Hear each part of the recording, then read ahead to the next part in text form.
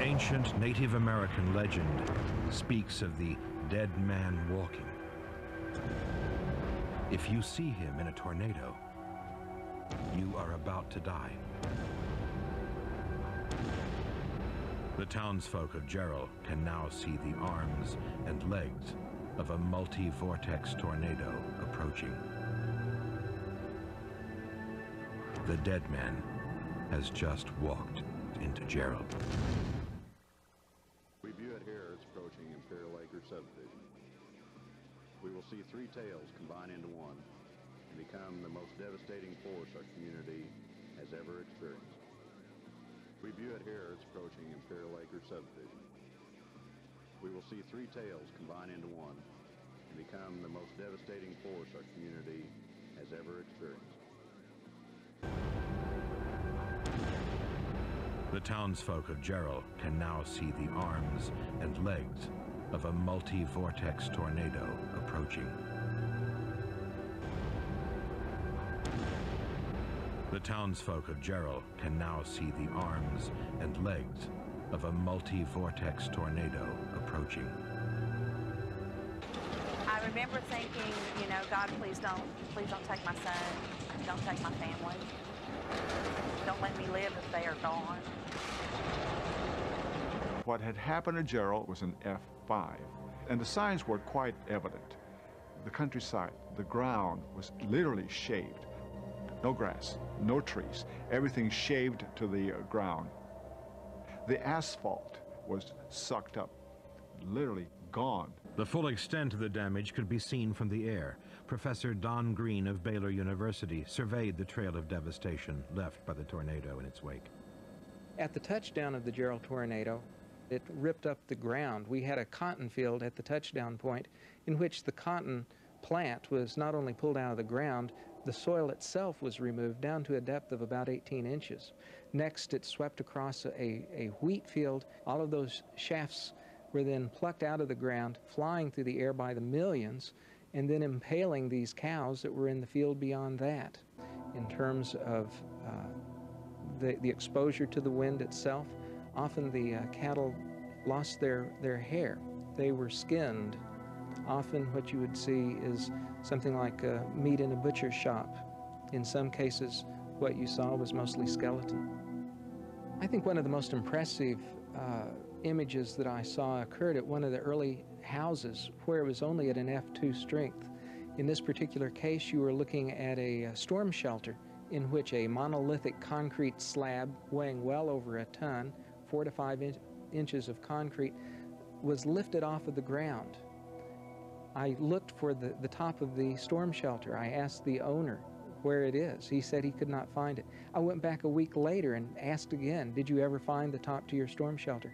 Apparently it caught into the wind and flew off like a frisbee, never to be found again.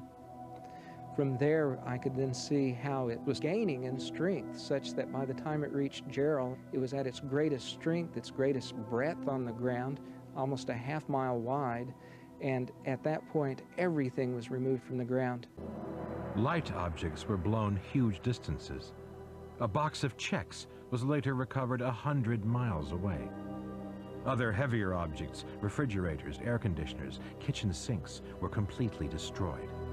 They were lifted into the vortex of the tornado and reduced to shrapnel in the swirling column of debris. The effect of such force on a human body is best left to the imagination. Most of those who were killed had to be identified from their dental records. But I don't think I've ever been that scared in my life, and I hope to never be that scared again.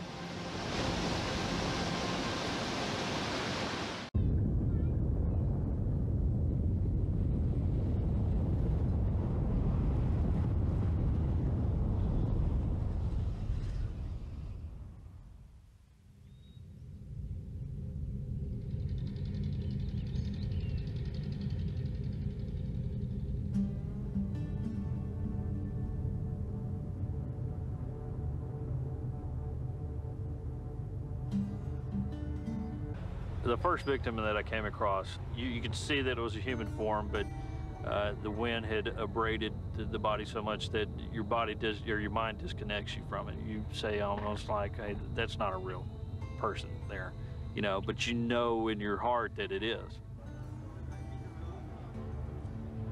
Once you come across one and then another and another and another, it just kind of snowballs on you, and you begin to hate the storm.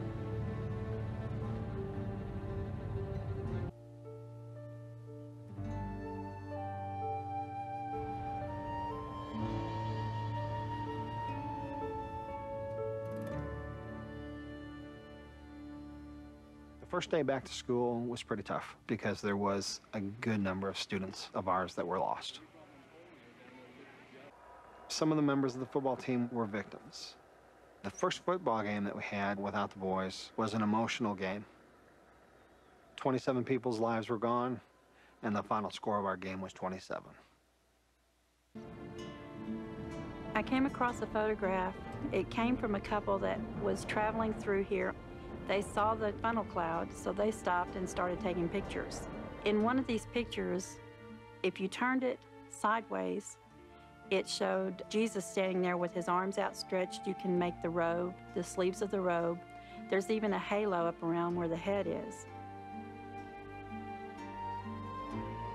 I got goosebumps as soon as I saw it. It just sent such a chill over me. But then it also put me at ease a little bit because it made me think that he was there telling us that it's okay, that he saw what was going on and he came to get the people here that had died and take them back with him.